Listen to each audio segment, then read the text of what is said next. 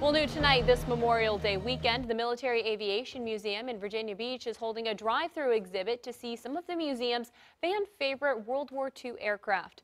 The cars were able to follow in a line and drive by 12 different airplanes, all while remaining socially distant from others. There was informational signage that allowed people to read about each aircraft they drove by. There were also different codes on the banner so people with a smartphone could get an extra special experience. They could get a behind-the-scenes look at pictures, videos, and interviews related to the aircraft. The director of the Military Aviation Museum, Keegan Chetwynd, says it was important to be able to hold this weekend.